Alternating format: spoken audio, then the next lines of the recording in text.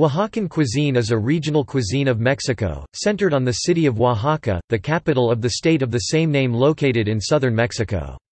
Oaxaca is one of Mexico's major gastronomic, historical, and gastro-historical centers whose cuisine is known internationally. Like the rest of Mexican cuisine, Oaxacan food is based on staples such as corn, beans and chili peppers, but there is a great variety of other ingredients and food preparations due to the influence of the state's varied geography and indigenous cultures. Corn and many beans were first cultivated in Oaxaca. Well-known features of the cuisine include ingredients such as chocolate, often drunk in a hot preparation with spices and other flavorings, Oaxaca cheese, mezcal and grasshoppers chapulines with dishes such as tlayudas, Oaxacan-style tamales and 7 notable varieties of mole sauce. The cuisine has been praised and promoted by food experts such as Diana Kennedy and Rick Bayless and is part of the state's appeal for tourists.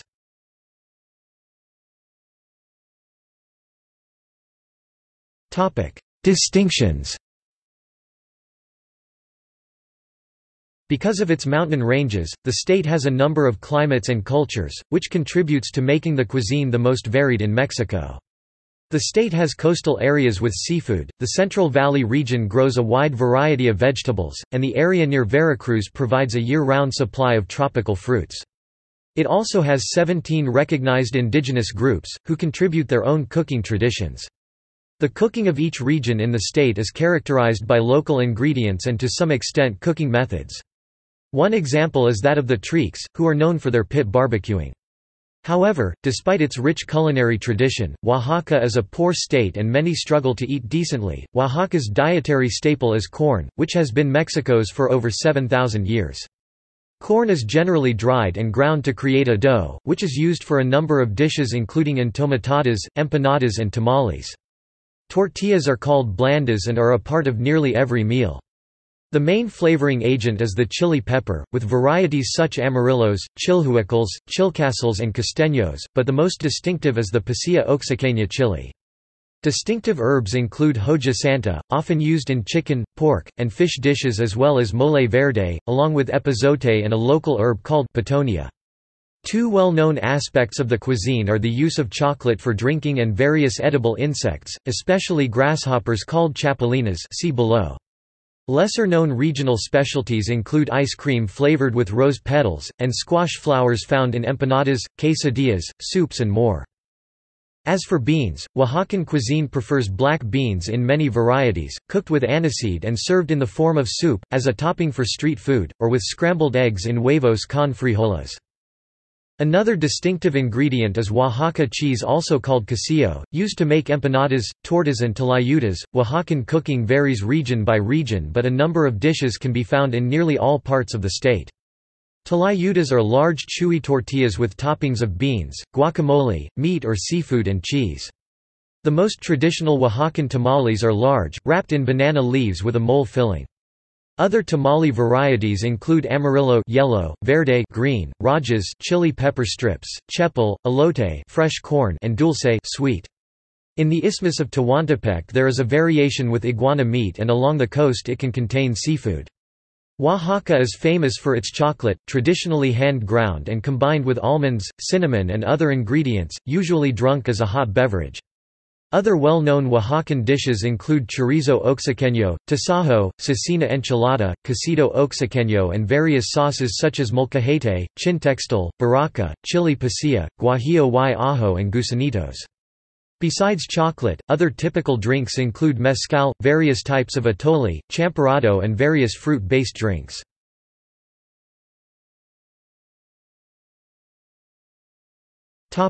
Central Valleys region. The culinary center of the state is its capital of the same name, Oaxaca, located in what is called the Central Valleys region.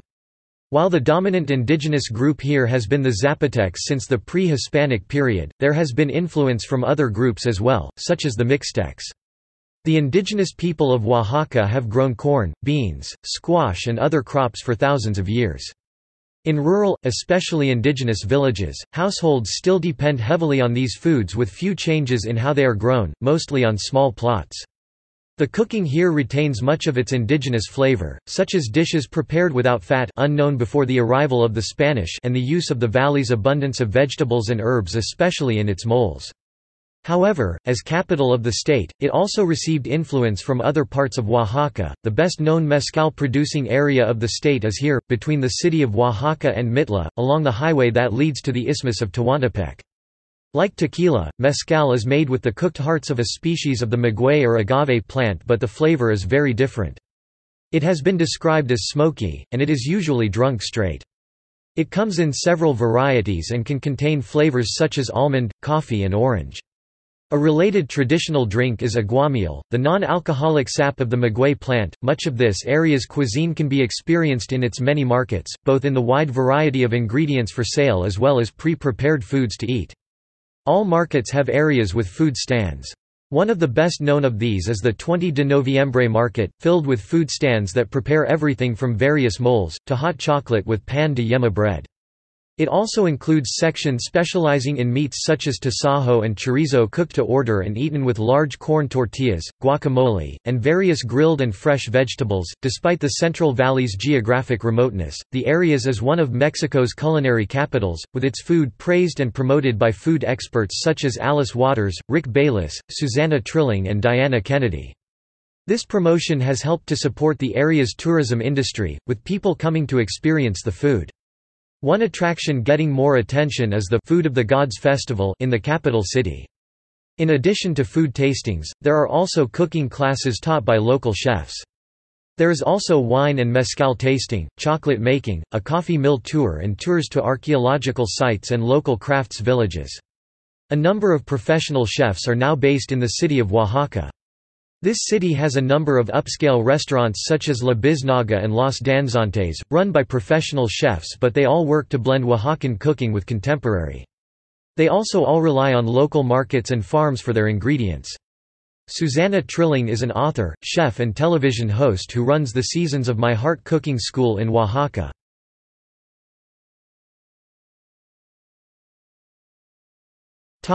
Chocolate. Oaxaca is an important producer and exporter of coffee, but the more important drink is chocolate. Oaxaca is one of the Mexican states that produces cacao, along with Veracruz, Tabasco, Chiapas, Morelos, Guerrero and Michoacán. Cacao and chocolate have been used in the state as food, drink and medicine. In the past the cacao beans served as a form of money. In the center of the city of Oaxaca, various businesses grind and prepare cacao for hot chocolate drinks, moles, and more. The best known of these businesses is El Mayordomo. Inside, their large mills grind beans that are then mixed with sugar and other flavorings such as almonds and cinnamon. Most of the cacao is processed for drinking. Hot chocolate is prepared with the chocolate mixture with water or milk and heated in a pot or pitcher. Before serving, a froth is created with a special instrument is twirled rapidly by rubbing the handles between the palms. The resulting cacao beverage with the froth is named pozonk. Though most chocolate is consumed as a hot beverage, it is also an important ingredient in a cold beverage called tejate. It is made with fermented corn, cacao, and the seed of the mamey fruit. It is traditionally served in dried and painted gourds. Tejate is usually found in the towns just outside the city of Oaxaca. It is similar to the pozol of Chiapas. The drink was previously considered a complete meal. However, tejate is becoming less common and harder to find.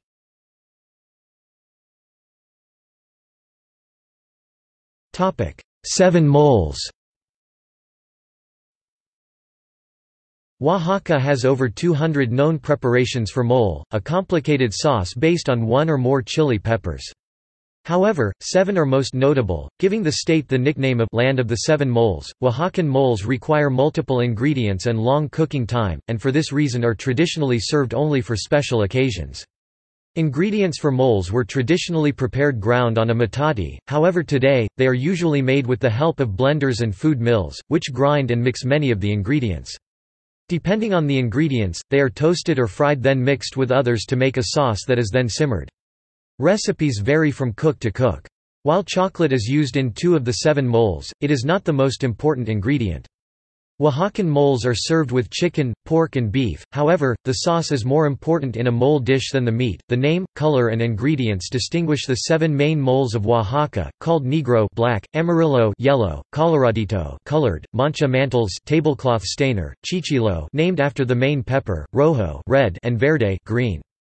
All of the moles, except verde, can be kept as a paste and cooked later diluted with chicken broth. Mole negro is the best known and most complicated of the preparation, containing anywhere from 20 to 30 plus ingredients, depending on the recipe. Mole negro is slightly sweet, black in color and contains 6 different types of chili peppers, plantains, onion, tomatoes, tomatillos, cloves, cinnamon, chocolate, nuts, tortillas, avocado leaves and more depending on the recipe. To gain the desired black color, the chili peppers have to be well toasted but not burnt. Mole amarillo contains green tomatoes, onion, garlic, cumin, cloves, ancho chili peppers, guajillo chili peppers, hoja santa or cilantro and is garnished with onions, lime and oregano. Mole coloradito is brick red in color and contains ancho chili peppers, tomatoes, garlic, sesame seeds, almonds, cinnamon and oregano. Mancha mantles is red and uses ancho chili peppers, tomatoes, garlic, onion, thyme, cloves and almonds. Another red mole is chichilo, which uses chihuacal, negro, pasilla and mulatto chili peppers, tomatoes, marjoram, allspice, cloves and avocado leaves. Rojo is red as its name suggests with ingredients such as chocolate, guajillo chili peppers, onion, tomatoes, garlic, oregano, nuts and sesame seeds. Mole verde contains tomatillos, green chili peppers, onion, garlic, cumin, cloves, ancho and guajillo chili peppers, hoja santa, epazote and parsley. It has a light and herby taste. Of the sauces, verde is the easiest to create as it does not require the toasting and rehydration of chili peppers.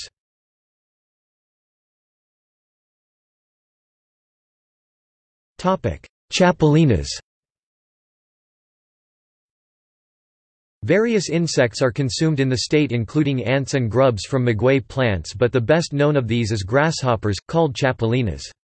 Although eaten in other parts of Mexico, chapulines are most popular in the Central Valleys area of Oaxaca. They are an important source of protein in the rural areas and a delicacy in the city of Oaxaca.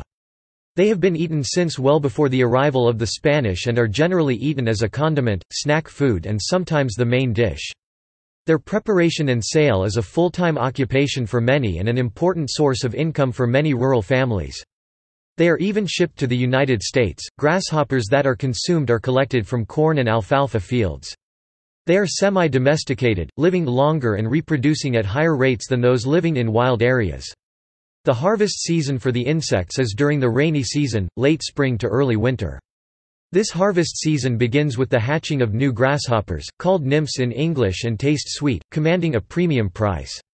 Older grasshoppers tend to have a slightly bitter taste. Clean grasshoppers are cooked by immersing them into boiling water seasoned with garlic and lime.